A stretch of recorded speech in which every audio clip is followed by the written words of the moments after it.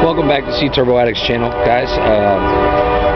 Excuse the train. I live right next to the train tracks. If you can see that train in the background, that's how close my house is to the train tracks.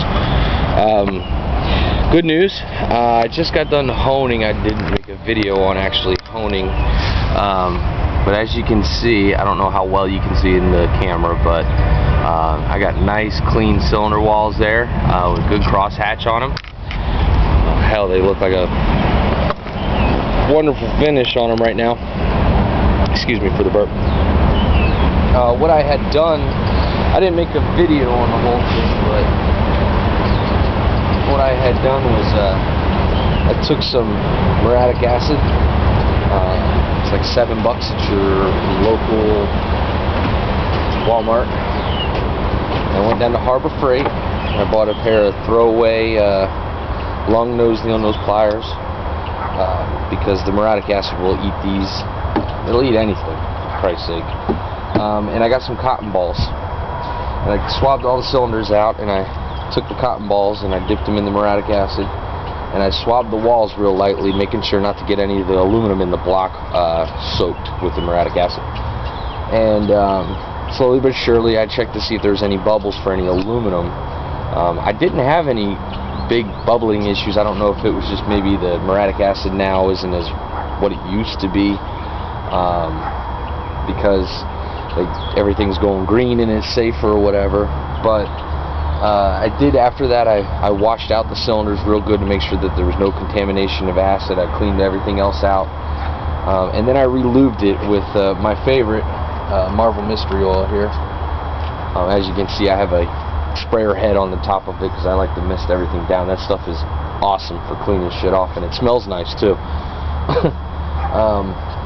But after I did that, then I had gotten out the old power drill and had this hone that I had hooked up, and being quite copious with Marvel Mystery Oil, I proceeded to hone each one of these cylinders in stages and in sets of like 45 seconds, slow, nice, good up and down pattern.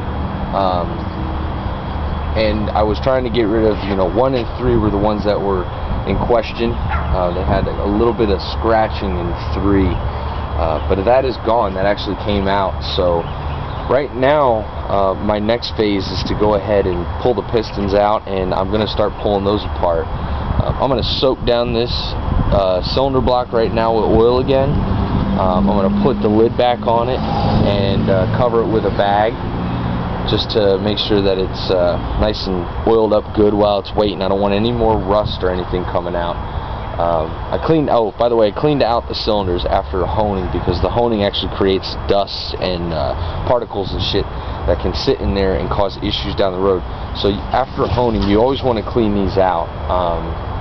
I'd say I probably got about an hour and a half into taking my time with the full honing. So that's good news for this motor right now. So far this block is looking like the prime block to go to. I'm going to go ahead and pull the piston rings off of the cylinder, or the crankshaft that was in this motor, and I have them stuck on 1 and 3, so we're going to see how that goes. I do have the other motor that I have not pulled the assembly out of, which I'm going to do, and I'll probably actually just leave the camera running for the whole time for that. So today is Friday the 30th. I don't know how much more time I'm going to get to do on this weekend. I got a lot of stuff going on with school. I'm getting ready to wrap up this semester. Got a couple projects I have to finish for classes, and get ready for finals week, which is coming up not next week, the week after. So this makes me feel better. Now I don't have to worry about this right now. So I'm going to probably go ahead and order some piston rings. Either way, I'm going to need to be replacing piston rings, and we're going to go through some more stuff. I'm going to get out the crankshaft assembly right now, and I'm going to see if I can show you about taking these off and what to do when you have them stuck. If I don't get into that video now, stay tuned for it, and thanks for watching, guys.